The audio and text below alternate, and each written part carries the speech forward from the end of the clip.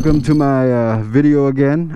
Since I never really showed my bike, I kind of want to show it to you right now. Just do a little quick deal of what I've done to it and what I'm planning to do.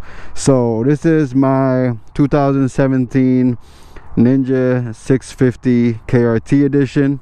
Obviously the KRT edition is going to be the black with the KRT which is the Kawasaki racing team decals. As you can see, it's not just plain white, or I think in 2017 they had the plain white, they had the orange or burnt orange, and I want to say they had the black.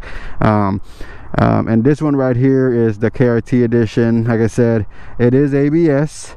So far, after getting it, the first thing I had done was I've got some Shogun sliders or frame sliders, and it's awesome. I think I'm gonna get one that actually has the diamond shape or the little triangle shape that actually kind of matches this cutoff right over here on the bike, and it hooks up right down here to the engine mount.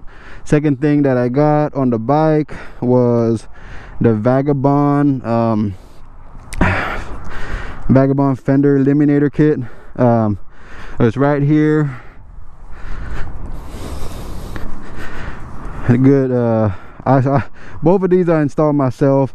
I didn't want to spend any money on it. I remember they were telling me that the fender eliminator kit, you know, could cost up $200-300 just to put it on. Just to put it on would be $200 to $300, and I was like, nope. So I looked at the reason why I got the Vagabond is because YouTube actually has a complete install guide. I know a lot of places have install guides, but this was actually made by Vagabond motorcycle parts and everything like that. They made the actual video explaining the entire process. It looked easy. It took me less than an hour and a half, maybe even an hour, if it was even that.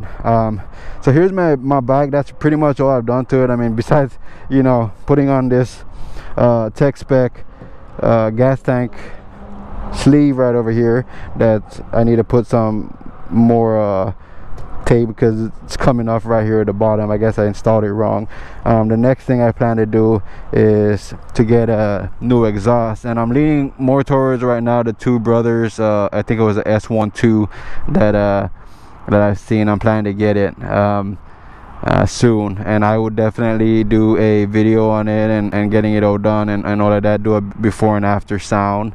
So here it goes. This is my 2017 Ninja 650 KRT edition. This is what I'll be riding doing my moto vlogs.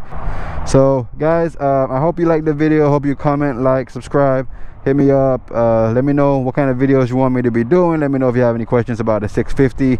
Like I said, I got a little bit over 850 miles on it. I'm a new rider. I've only had 2 months. If you have any questions, you have any things that you want me to talk about on my channel, advice, anything you want to know about new riders, or some tips that maybe, you know, and I'll give some tips here in the next coming videos. What I think the more and more I ride about this the bike and being a new rider.